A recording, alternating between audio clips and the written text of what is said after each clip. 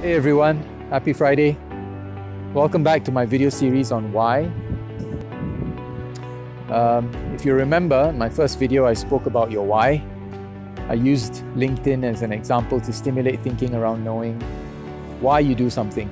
So whether it's looking for a job, networking, learning a skill. I introduced the idea of POP, passions, objectives and purpose, as a roadmap to understanding your why. My second video was about passion.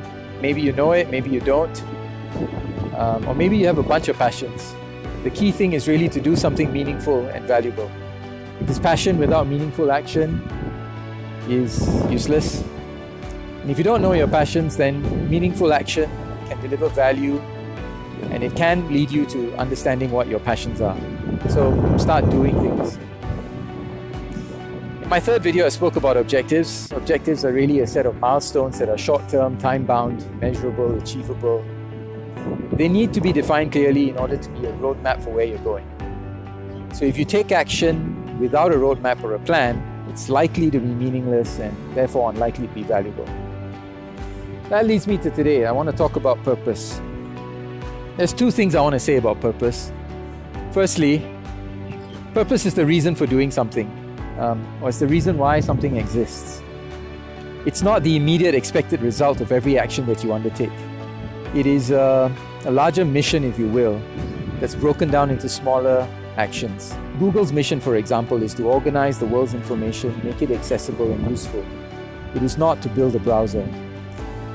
Purpose is therefore inspirational, it is super valuable, super meaningful. And there might be some right ones and wrong ones. And how would you know if yours is the right one? Well, if it rallies you to take meaningful action, if it rallies people and resources around you, if it makes the world a better place, changes things for the better, if it is an ambition that's bigger than yourself, then probably it's right. The second thing about purpose is that it also refers to your sense of resolve and determination.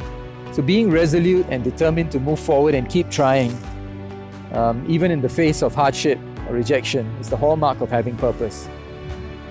Funny enough, something that happened to me this morning illustrates this.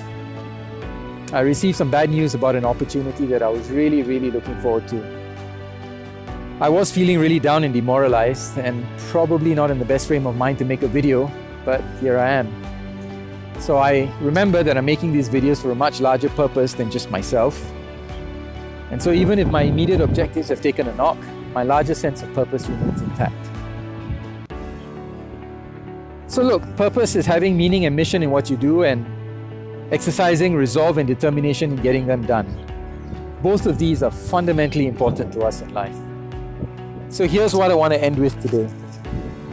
Think back to one of your labors of love. Maybe it was an important presentation at work or a huge project. Maybe it was planning your honeymoon or wedding, building your house.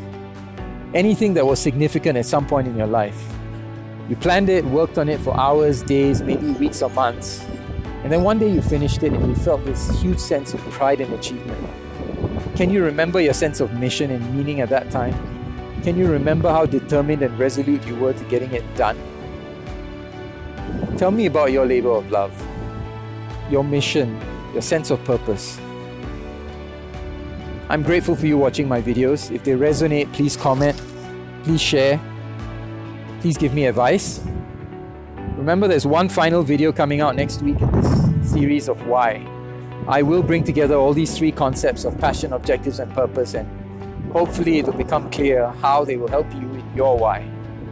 Look out for that. In the meantime, have a great weekend and take care everyone.